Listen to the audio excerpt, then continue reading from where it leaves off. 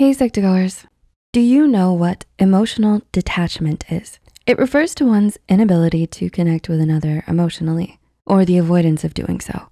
People who are emotionally detached may find themselves closed off to others, or will actively avoid them or any situation that will invoke an emotional response. It may happen by choice or as a result of trauma. In general, emotional detachment is a protective measure to prevent you from getting harmed by others.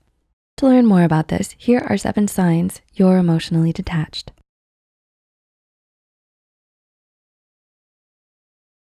Number 1, you feel numb all the time. Is it difficult for you to identify or to feel any of your own emotions? Maybe you struggle to have an emotional response to other people and situations.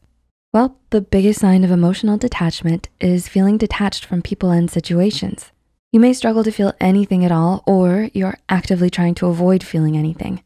However, this numbness can end up making it difficult to enjoy activities or relationships, which can put a huge strain on the quality of your life.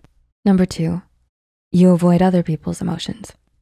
Do you find yourself disconnected from other people? Perhaps it's hard to listen to other people talk about their emotions and respond to them. Or maybe you just don't have the energy to put up with other people's emotions, and so you avoid them. Since emotional detachment makes it difficult to connect with others, you may find yourself growing distant between yourself and those close to you. As a result, your relationships may suffer and sometimes fade out. Number 3, you are non-committal.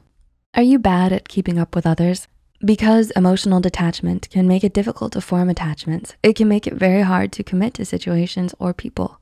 Existing relationships may end, and new relationships are unlikely to form.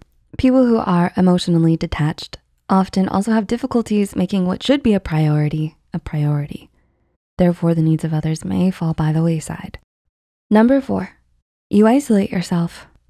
Do you always keep to yourself and feel like you don't really need to go out? Self-isolating can be used as a tool to keep negative emotions from forming. This self-isolation can further strain relationships and at worst, create and worsen other mental health problems.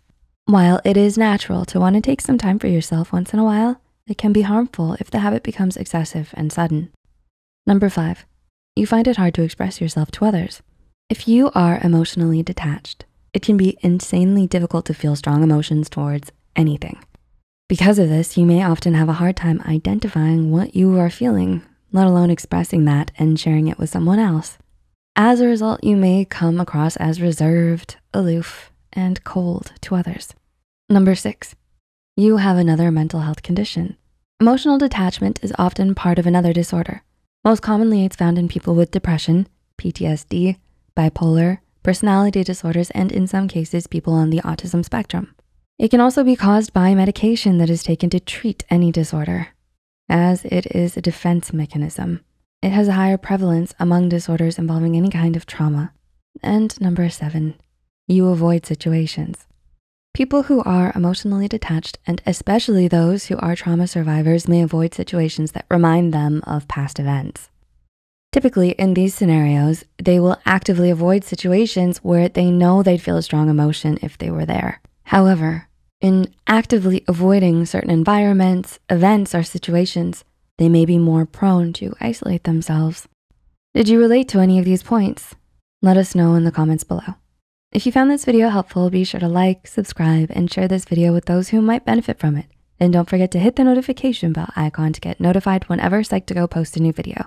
As always, the references and studies used in this video are added in the description below. Thanks for watching and see you in the next video.